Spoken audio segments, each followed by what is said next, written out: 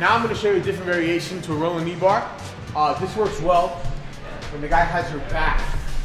And it happens a lot of times in a fight where, let go, the guy will be against the cage here, and he gets dispositioned.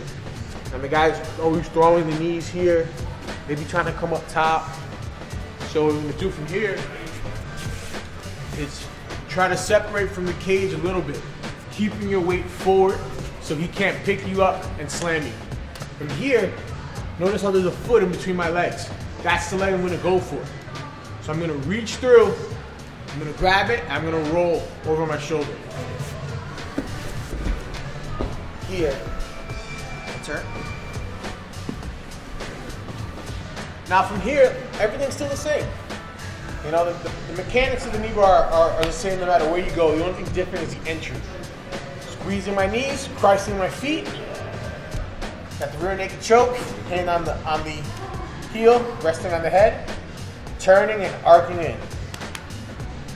That's how you do a rolling knee bar.